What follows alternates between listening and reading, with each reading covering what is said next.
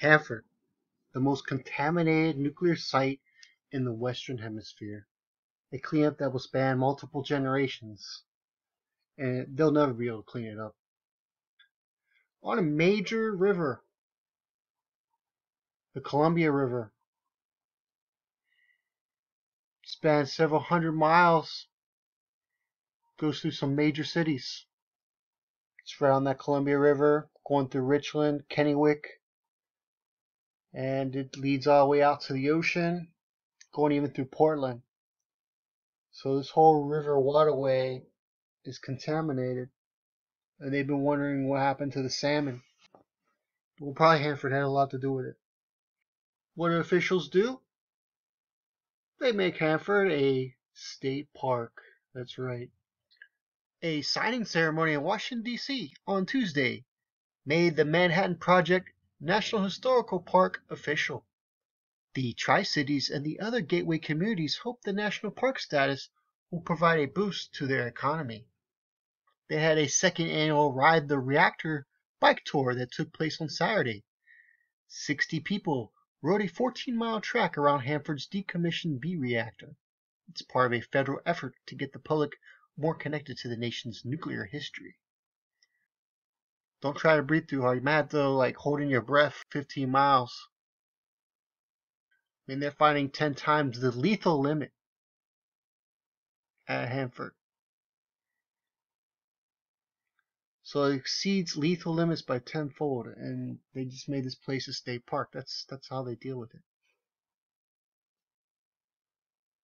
So they just recently had tunnel collapses. A 20 by 20 foot collapsed section of tunnel was found on Tuesday. And they're having these bike rides go around this area. Unbelievable. Ride the Reactor. They had this on October 7th. 15 miles. Participants may ride any length, either shorter or longer. This is a pretty bad idea because this is actually, they dumped barrels of contaminated waste in open trenches. And there was no liner. What if a terrorist was to go on this bike ride? He could actually dig up some of this plutonium. Pretty bad idea if you ask me. So it's now a National Historical Park. What is so crazy about this? Now look on the other side of the Columbia River.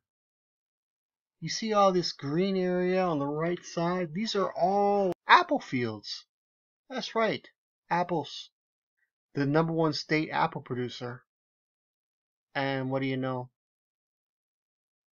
Bunch of apple plantations to the right of the Columbia River. That's probably going to be contaminated. It's going to be feeding those apple fields. My girlfriend, she goes to the store and she comes home with apples, and I tell her, please, before you buy the apples, make sure they're not from Washington State, because I am not going to take that chance. I'd rather take my chances with a New York apple than a Washington apple. You know, they have multiple factors that's playing a part here. Not only are they on the West Coast, which means they're going to be having Fukushima fallout and heavier concentrations, they also have Hanford. So this is like a double whammy.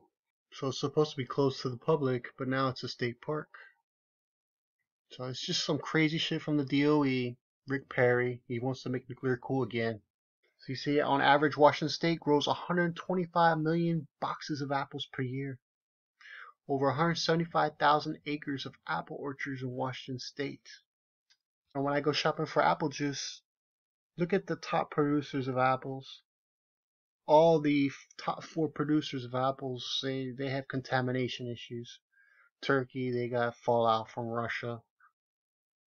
If you look at a lot of the apple juices you go to the store, a lot of it says Turkey. Poland, they have some issues from Chernobyl. United States, most of the apples are coming from Washington State. And China, half of their rivers are contaminated. Sadly, I'd probably have to go with China over the other 3 apple producers.